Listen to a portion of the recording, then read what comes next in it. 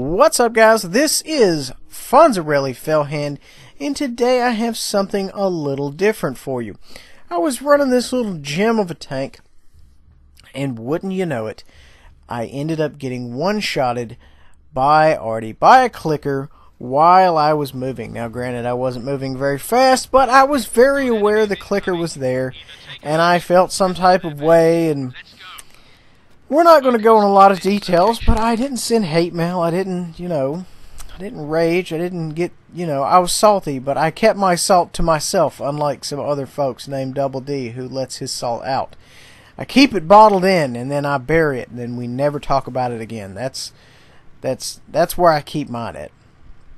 Yes, it's probably going to turn into a murderous rage one day, but for now it's fine. Moving on.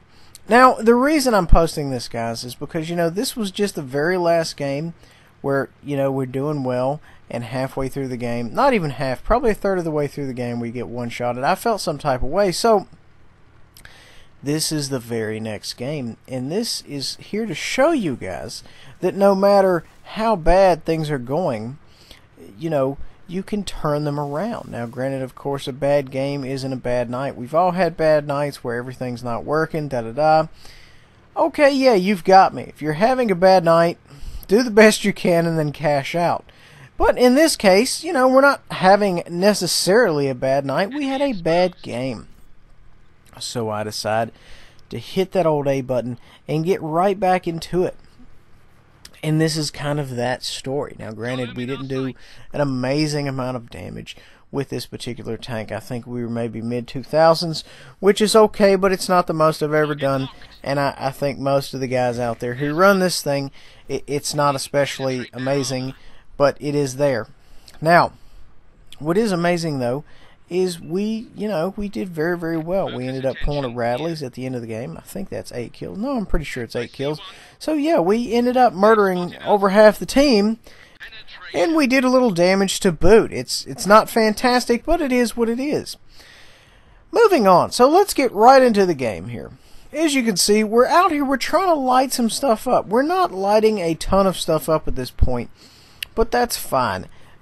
Us bumping this hill from time to time is going to keep the bad guys, the Reds on the other side, from doing anything silly, like deciding to rush me or rush this flank. As you can see there right behind me on the 6 line, I have a row of heavies, where at least they're moving up now, but I had a row of heavies. So that, me lighting them up and then them pushing up, kind of stops, the Reds from deciding to kind of advance at once or even piecemeal.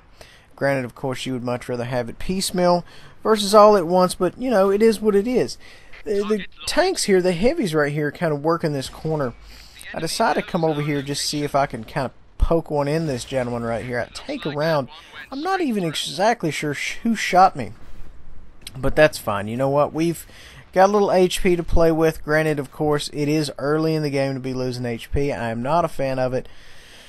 But the good thing is I play really well in conservation mode. I mean, that is like my jam.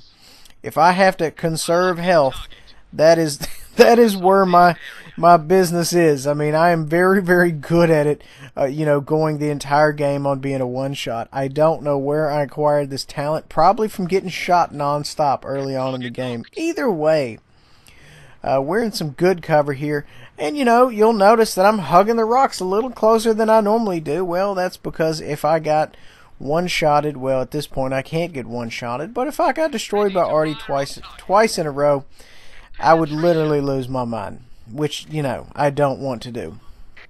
So as you can see here, guys, this email is kind of walking out through the open. I'm not really sure why you would bring an unarmored TD into the open. I don't judge. This is possibly part of this gentleman's battle plan. At any rate, I'm just going to try to peek around the corner, keep him lit up, and, whenever he's not looking, possibly farm some damage off of him. You have to be very careful, because there's so many things in the game that can just annihilate this tiny baby tank. It is amazing, but it is squishy as heck. So you have to be very, very cautious. You have to use the mobility and the gun to your advantage. I've got just like a crack of daylight right here. I'm going to try to put some rounds on him. I'm farming him. He's not sure where he's getting shot from. That's okay. I thought I took him out with that last round, and I was like, what the heck? So, end up taking that gentleman out, reloading. We're still open for business here, as the movie says. We've got half our health. We're reloading. And, you know, we're just waiting to see how things play out. That push right there by those 3 heavies earlier just kind of went south. So I'm getting the heck out of here. I'm not about that life. We are currently outnumbered. It's, you know, a medium, a heavy, and 2 clickers aside from myself. So I don't see us winning this right now. At this point, it's just like, you know what? Let me farm what damage I can. You know, then we'll cash out and we'll go back into it again. What have you? You know, I did kind of want, you know, to take some steps to try to shut this game down. At least not necessarily slide in defeat, but kind of have a gentle slope into defeat. We didn't really want to just drop off and lose. We just kind of want to ease into losing. And my plan was, I said, you know what, let me get rid of this dragon, because your light medium tanks are some of the most, I feel, powerful items here on the board. Lo and behold, there's this gentleman just kind of cruising through the open here. That was more or less a free kill, but I do appreciate it, because you know what? If he wasn't doing that, then I would have actually had to work for it, and that would have been a whole different ball game. I would much rather shoot at folks when they're not shooting back. I kind of just pull up here, check my surroundings, and I say, you know what? Let me go murder this Black Prince I kind of saw over here, because he's by himself. Those 2 guys are together, and maybe I can finesse the Black Prince. Go in here, take a clutch shot there right off the gate, auto lock, miss the first one or bounce, got the second one. So now we're on a reload. I can't tell which clicker's shooting at who. I don't care. I'm terrified. Like I said before, if I get killed by clickers again, I'm going to be so angry. I can't even talk about it. I'm be so angry. Okay, so moving on. The gun's hot again, and we have this gentleman over here kind of slipping there. Light tank comes around the corner, and the tiger here is just, he's slipping. He's kind of all alone in the end zone. We put one in him right there on the way in, put another one in him, and now I'm just kind of trying to finesse him. He stuck one in me on the way in. Not crazy about that, but it's fine because we clipped him, and now we're moving on. Now we are really a one-shot. You have to be very cautious about, you know, those high DPM tanks. You don't want them to get you pinned up. But then again, if we have a full clip, we don't really have much to worry about now, do we? So anyway, we're going to roll up here and see if we can't take care of this T-29 while he's engaged with someone else. I do have a heavy on my team right there, as you can see, and I'm kind of wanting to use him for bait. Don't act surprised. This is a standard senior fell-handed tactic. Use the greens for whatever you can use them for, including HP and bait.